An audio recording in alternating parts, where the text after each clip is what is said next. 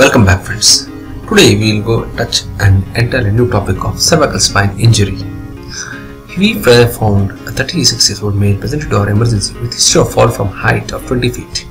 On examination he was conscious, but he had upper limb and lower limb weakness, which was grade 2 to 3/5. When investigated, he had severe neck pain and X-ray showed C4 over C5 dislocation with FACET block.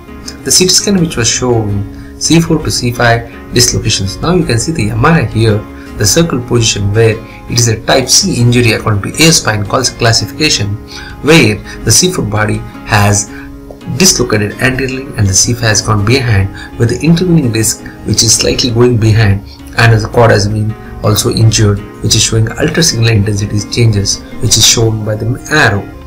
Here you can see that because of the cord compression, the patient has got weakness, and related to that the disc also has gone behind. In such cases, since the patient had come within 24 hours of the injury, we immediately took him for reduction under anesthesia and surgery at the same time.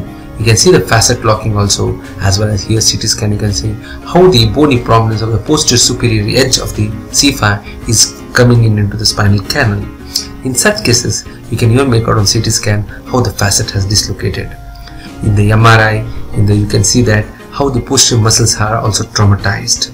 So here the first thing would be to reduce the patient under general anesthesia and bringing in the alignment, and afterwards taking him for anterocervical discectomy and surgery. Here you can see this is a type C according to ASPN classification.